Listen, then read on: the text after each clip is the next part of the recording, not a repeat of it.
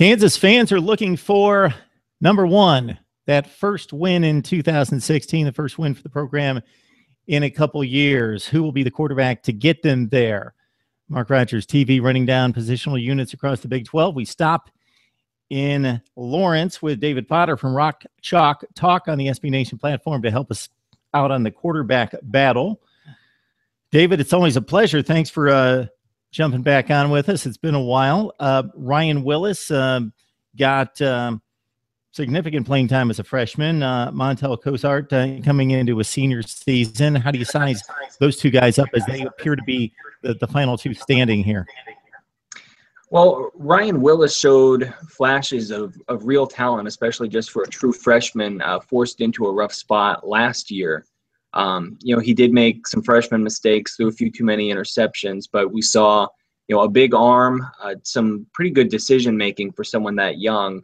And while he's not a runner, a pretty good knowledge of when and how to use his feet to make a play here and there. So I think most people kind of assumed that he would be the starter going into this year. Then he broke his wrist in the offseason playing pickup basketball and missed really all of spring football, which gave Montell Cozart another chance to sort of establish himself. And as of right now, David Beatty is referring to it as a quarterback battle between the two. He's not naming anyone the starter just yet. Cozart will be a junior this year. He's been granted an extra year of eligibility, but we've seen him get a few chances to show what he can do as the starter, and he's never really been able to show the consistency that you'd like to see. Willis is probably the fan favorite at this point, but it does seem like Beatty likes Cozart's athletic ability and his playmaking ability when it's there. So at least enough to make it a competitive race between the two. So you mentioned Cozart. You do see the 3 seasons that he's gotten onto the field, but as you mentioned, because of the medical situation and the injury, he gets the extra year as in the program. Started the first 4 games, completed 63% of his passes, 2 touchdowns, 1 pick.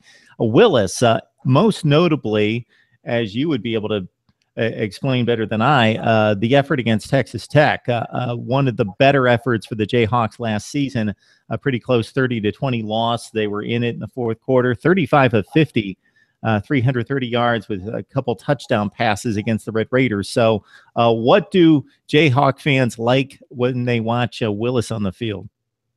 He definitely has the strongest arm of any quarterback on the team. He can make those downfield throws that Cozart has struggled with.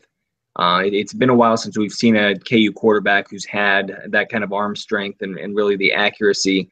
On the year, his completion rate numbers weren't quite there, but he had a lot of true freshmen playing at wide receiver along with him, and there were a lot of drop passes. His numbers really probably should have been better than they were. But you mentioned, those games like the Texas Tech game, he really showed off good decision-making, the ability to make a quick decision, which is important in the air raid style offense they're running, and an ability to hit receivers downfield.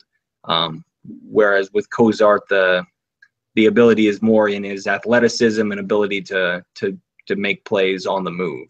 Yeah, 52%. You would expect that to get better as Willis gets more accurate and the fundamentals get better, the decision-making. But also, we will talk about it in a future segment about the wide receivers, very young, but still get plenty of valuable playing time last year. Also of note, Deondre Ford, who's going to be a senior, 11 of 23 last year, with some playing time against Rutgers and Memphis, probably hits that number 3 spot. And also Tyriek Starks, an interesting prospect for future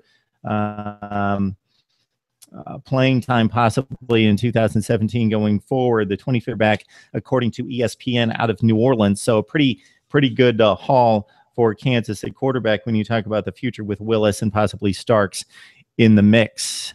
David Potter from Rock Chalk Talk helping us out to break down the Kansas quarterback position. David, we appreciate it. Sure. Thank you.